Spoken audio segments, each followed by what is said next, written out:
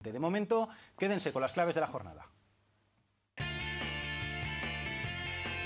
Fuera del ascenso, el Real Zaragoza sale de los puestos de ascenso después de un mes entre los 6 primeros de la categoría. Hace 2 semanas el equipo de Popovic llegó a ser segundo, pero las derrotas ante Valladolid y Alcorcón le sitúan noveno a 2 puntos del play-off. Ni fútbol ni goles. El Real Zaragoza acumula 270 minutos, 3 partidos completos sin hacer gol. Además, el equipo de Ranko Popovic apenas genera fútbol ni ocasiones de ataque. Hoy en Alcorcón no ha disparado ni una sola vez entre los 3 palos.